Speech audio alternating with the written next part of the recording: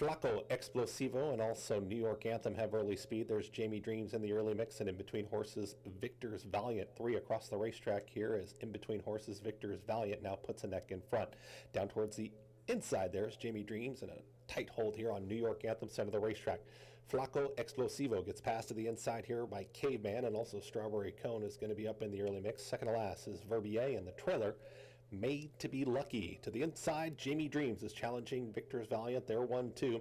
Up on the outside here is New York Anthem, still under a tight hold. Flaco Explosivo is under a very tight hold as well, is in that second grouping towards the outside in the 3-path.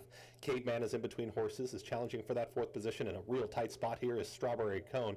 Anyone of the 6 with a chance here as they're well into the far turn. Verbier is losing some ground. Made to Be Lucky is the trailer. 46-4 was that half-mile time, and cruising up on the outside. Red cap, here comes New York Anthem, ready to challenge Jamie Dreams, and Victor's Valiant is in the mix as well.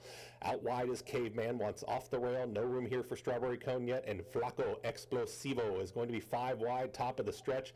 New leader is New York Anthem. Jamie Dreams goes right with this rival. Flaco Explosivo is trying to cut into the margin as well as Jamie Dreams is still finding more. Jamie Dreams lets it out. Jamie Dreams is now up by 2. New York Anthem is wandering a touch. Flaco Explosivo.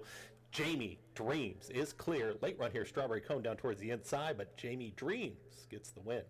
Strawberry Cone there for second. New York Anthem, Flaco Explosivo, and 1 minute 27-1.